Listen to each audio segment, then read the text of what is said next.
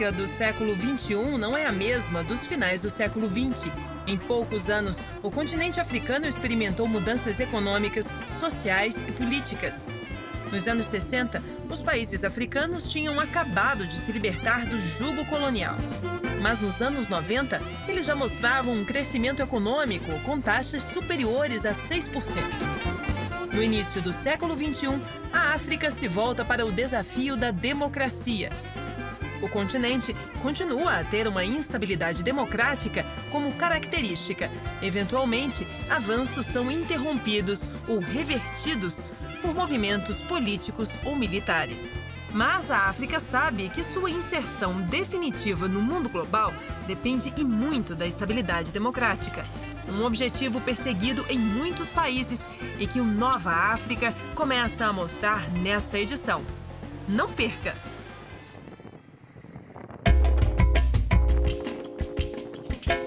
Em Ruanda, a economia cresce a um ritmo de quase 10% ao ano. Há 2 anos, o presidente Paul Kagame é reverenciado pela população como um dos maiores responsáveis pela boa situação do país. O Banco Mundial aponta Ruanda como um dos melhores destinos de investimento na África. Isso tudo acontece menos de 20 anos depois de um genocídio que deixou quase 1 milhão de vítimas no país. Esse memorial lembra os mortos no massacre promovido pelos Hutus contra os Tutsis. O genocídio atingiu mais de 1/3 da população do país. Os fatos não foram esquecidos e Ruanda tenta se reerguer. We don't want to forget our history. What happened, it happened. We have to learn from it. Nós não queremos esquecer a nossa história. O que aconteceu, aconteceu. Temos que aprender com isso. O governo está assegurando uma correção da história ruim que tivemos de genocídio. Isso significa soluções caseiras reais para os nossos problemas. Como o Tribunal Gataka, que é um mecanismo legal para os vilarejos e subúrbios. Um mecanismo para tentar julgar as pessoas envolvidas na matança. Essa é uma solução caseira que o governo de Ruanda estabeleceu e nós aprendemos com ela. Os culpados agora estão em custódia e estão participando de forças de trabalho, construindo casas para as viúvas e para as pessoas que vivem sozinhas.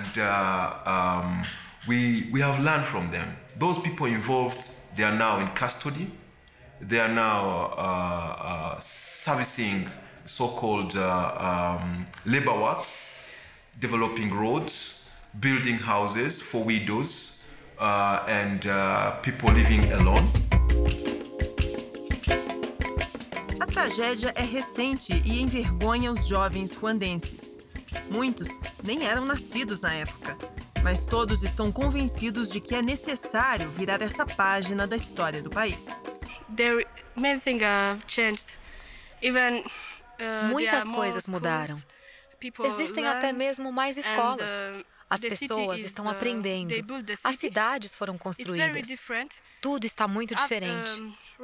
Agora as pessoas estão aprendendo a perdoar aquelas pessoas que fizeram o genocídio. Elas estão aprendendo a conviver e a única coisa que elas querem agora é construir o país. For people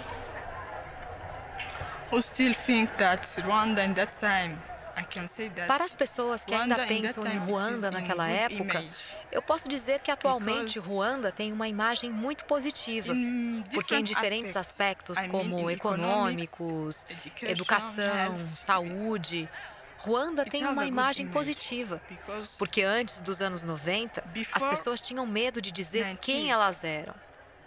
Mas agora, as pessoas não têm mais. Elas podem ir e estudar em qualquer lugar que elas quiserem. But now, people they are not fearing. They can go and study anywhere they wish. Com uma nova geração exigindo mais desenvolvimento e democracia, um cenário político estável, mudanças econômicas e sociais começam a ganhar espaço. O desemprego caiu e as instituições se fortaleceram, o que trouxe melhorias para todos os setores. O genocídio de 1994 é um passado muito difícil para Ruanda. Estou falando de algo que aconteceu há 18 anos. Acho que Ruanda conseguiu resolver isso muito rápido e vimos os resultados disso de forma prática. Se você pegar o ano de 2000, Ruanda tinha uma renda per capita média de menos de $200. Hoje em dia, está em cerca de $600. Então, a economia, a renda média do povo, cresceu 3 vezes entre o ano de 2000 e o ano de 2011. Tudo isso em somente 11 anos. Reconstruir instituições e recuperar a confiança da população na democracia não tem sido uma tarefa fácil. Ruanda tem tido ao longo dos anos o apoio econômico de países desenvolvidos e da ONU para se recuperar da tragédia. Mas os políticos ruandenses já perceberam que o caminho para a democracia passa pelas melhorias da condição de vida de todos. I might say that from the genocide we have learned that we have to live together first, regardless what happened. Desde o genocídio, nós aprendemos que temos que viver juntos. As pessoas que estiveram envolvidas com o genocídio têm de ser julgadas de acordo com as resoluções do Gattaca e, obviamente, de acordo com a lei do país. Mas reconhecemos que uma das causas principais do genocídio foi a pobreza. As pessoas eram pobres e analfabetas naquele tempo, por causa de um sistema ruim, de um governo ruim que existia. O que tentamos fazer hoje é implantar mecanismos para acelerar o desenvolvimento. Queremos o desenvolvimento das habilidades das pessoas, o desenvolvimento da economia, o desenvolvimento da consciência social de bem-estar e também da liberdade do povo, da liberdade de expressão no geral. Por isso, o governo de Ruanda está investindo pesado em educação. O governo de Ruanda está investindo muito em desenvolvimento social. Está investindo pesado para assegurar o desenvolvimento de indústrias e do comércio, e assim assegurar que estamos no bom caminho para acabar com a pobreza de nosso povo. The government of Rwanda is investing heavily in ensuring industries, trade, and so on and so forth are on track to ensure we are reducing poverty. Como Ruanda, Zâmbia tem experimentado um desenvolvimento econômico acima dos padrões mundiais. O país é rico em minérios e tem obtido um crescimento anual superior a 6% nos últimos 3 anos. Democracia estável e uma economia que sempre foi muito dependente da indústria do cobre. Agora, a Zâmbia começa a mudar em busca de um país que quer ter educação de qualidade, alto crescimento e índices de pobreza decrescentes. O atual presidente, Michael Sata, saiu da oposição para governar o país. A alternância no poder foi considerada positiva por analistas políticos e pela população. Como você deve saber, nós acabamos de mudar de governo. Mas falando sobre o último governo, acho que vimos um pouco de melhora com a economia, a taxa de inflação. O Kwacha também estava indo muito bem, estava bem competitivo em relação a outras moedas. Mas agora houve um pequeno declínio, porque, acredito, os investidores não conhecem as políticas do novo governo. Estão um pouco céticos, porque viram que o Kwacha se desvalorizou. Mas percebo que quando eles se sentirem confiantes em relação ao governo, vamos começar a ver muitas coisas melhorando. Sata se elegeu com bandeiras como a de reduzir a mão de obra chinesa no país e abrir mais empregos para os zambianos. As companhias chinesas são os maiores atores da economia zambiana. No final de 2010, os investimentos chineses alcançaram $2 bilhões, de acordo com dados da embaixada chinesa. As oportunidades de trabalho, na maioria das vezes, são temporárias, porque como a maioria dos investidores é chinesa e eles investem a curto prazo, quando voltam para o país deles, deixam o povo da Zâmbia sem trabalho. O desejo de inserção no mercado global leva países africanos como a Zâmbia a um processo de desenvolvimento político. O fortalecimento da democracia é uma exigência de muitos dos parceiros desses países.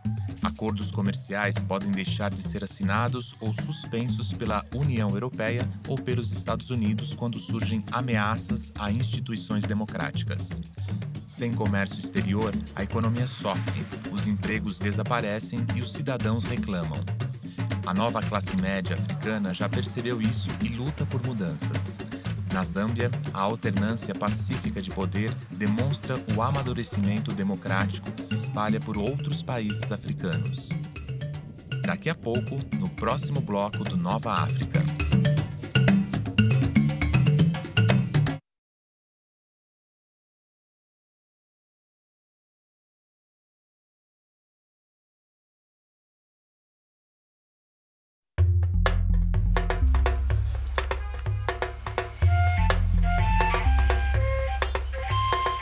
Gana foi o primeiro país a conseguir a independência na África subsaariana, em 1957, liderados pelo educador e filósofo Kwame Nkrumah. Primeiro presidente do país, Nkrumah terminou sendo deposto. De lá para cá, as instituições políticas se fortaleceram e há pelo menos 30 anos o país respira ares democráticos, enquanto a economia é embalada pela indústria do petróleo.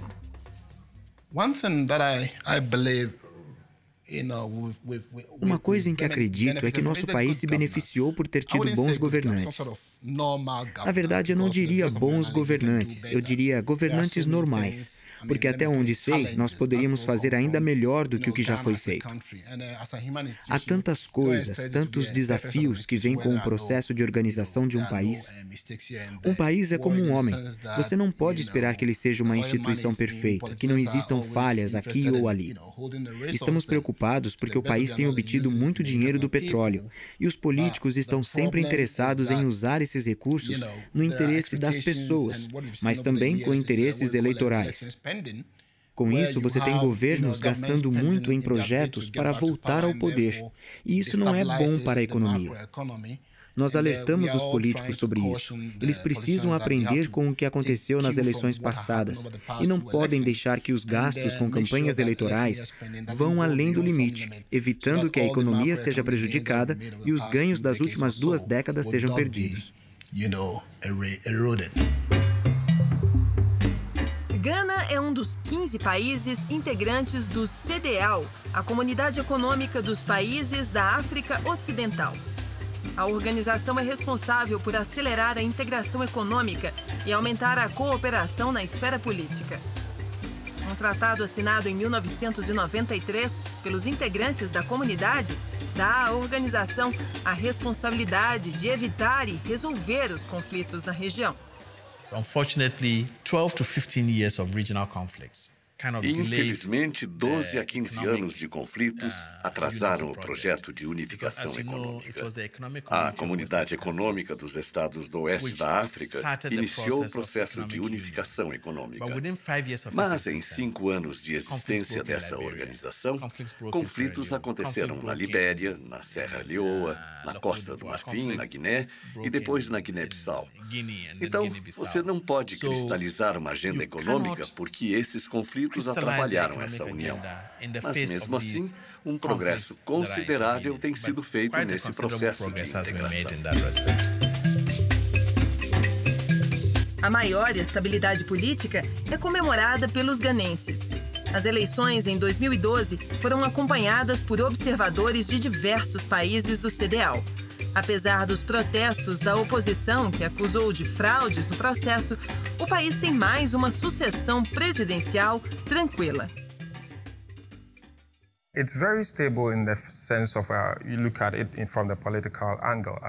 A economia de Gana pode ser considerada bastante estável quando vista pelo lado da política. Em 2008, nós tivemos as últimas eleições do país. O partido que estava no poder ganhou o primeiro turno, mas perdeu no segundo turno por pouquíssimos votos. Nós tivemos outras eleições em 2012 e o que aconteceu é que tinha muita gente ganhando e perdendo o poder. Mas o povo se reuniu para evitar que esses problemas, que fizeram com que outros países tivessem que enfrentar guerras civis, terminassem em conflitos aqui. Então, nós conseguimos fazer com que as eleições fossem tranquilas, sem precisar de revoltas. Quem perdeu aceitou os resultados das urnas. The elections went smoothly. There was nothing, no cohesion, nothing. It was just accepted. The MPP accepted defeat, and we moved on from there. Na África, a questão religiosa não pode ser apartada da política. Após a Primavera Árabe, ressurgiram em muitos países crises políticas e institucionais motivadas pela intolerância religiosa. No Egito, a Irmandade Muçulmana está no poder e desperta desconfiança de outros grupos. Maior e mais antigo grupo islâmico político, a Irmandade Muçulmana foi fundada no Egito em 1928 e, ao longo do tempo, espalhou-se por vários países da região.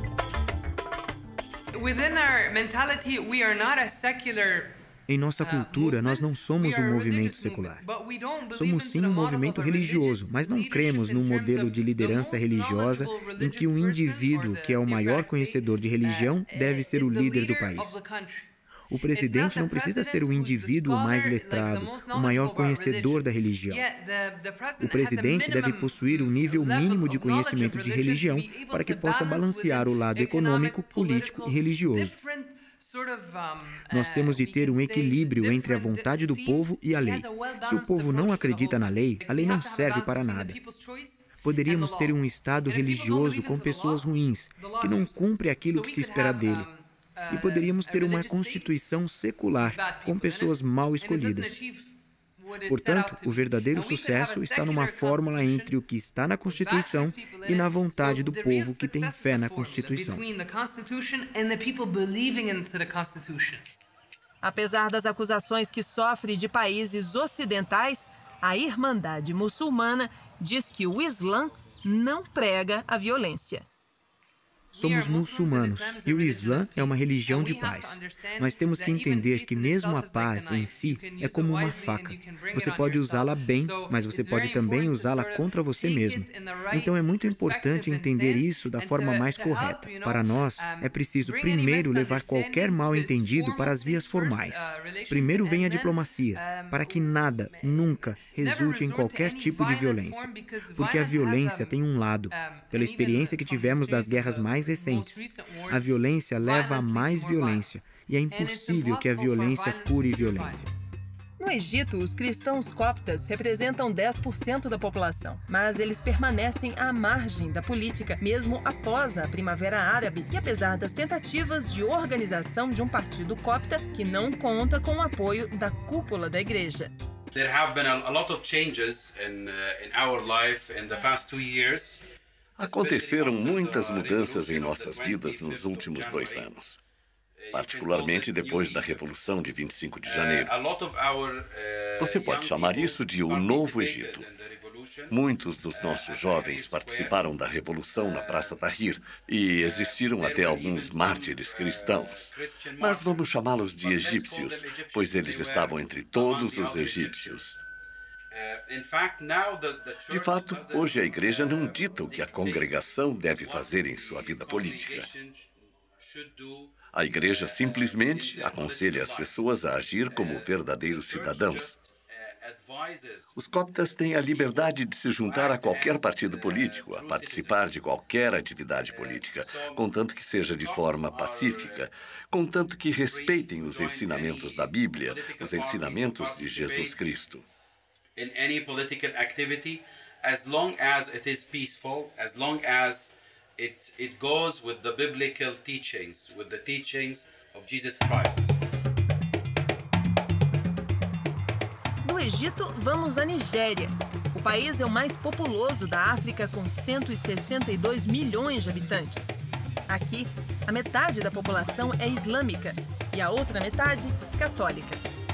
Apesar dos conflitos que ocorrem em algumas regiões do país, a Nigéria vive um período democrático. Para a Igreja Católica, a paz entre as crenças religiosas não é algo simples. A pergunta que fica é: como podemos garantir que questões religiosas não nos levem ao conflito? Eu acredito que é possível, se exercitarmos nossa religião de forma correta, se não permitirmos que as pessoas utilizem a religião para fins de seu próprio interesse, sejam eles políticos, éticos ou econômicos. Mas, infelizmente, é isto que temos visto acontecer o tempo todo. Quando as pessoas vão lutar suas batalhas políticas e perdem, ao invés de admitir que perderam a eleição, elas dizem: eu perdi porque sou muçulmano, ou eu perdi porque sou cristão. Agora, quando vencem, não usam essa justificativa. E nós precisamos olhar isso com muito cuidado.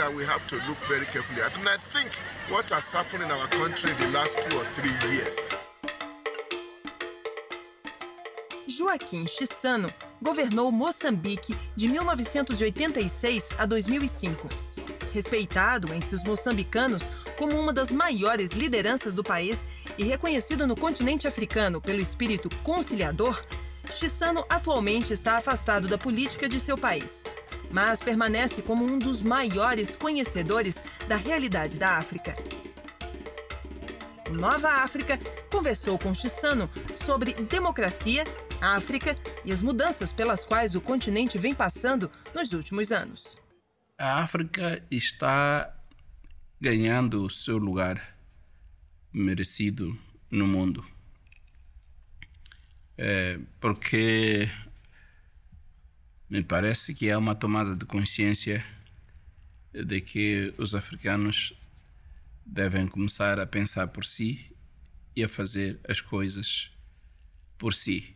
Ir buscar lá o conhecimento que não têm e procurar maneiras de utilizar o pouco que têm para se multiplicar. Isso é uma consciência que está nascendo, né?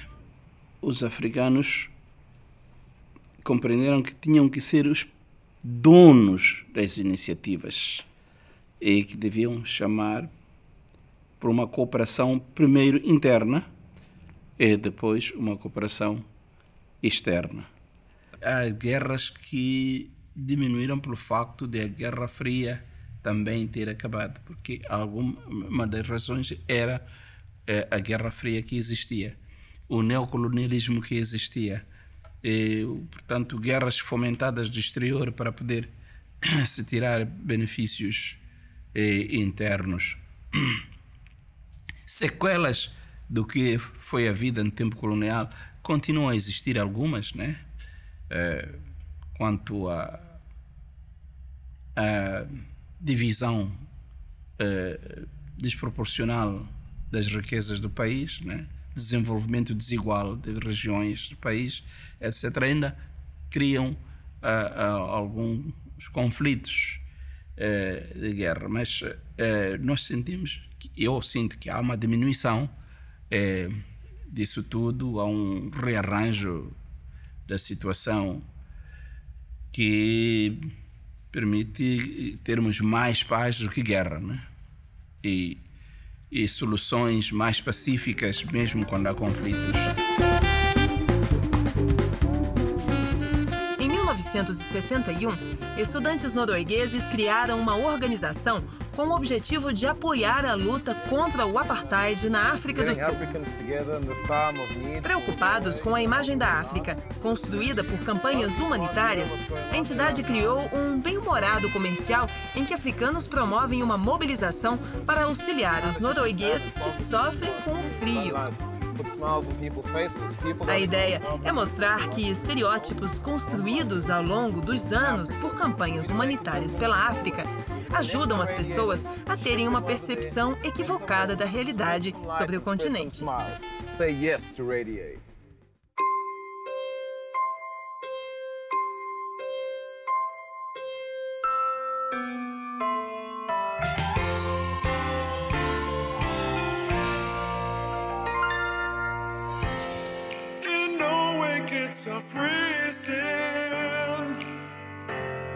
It's time for us to care.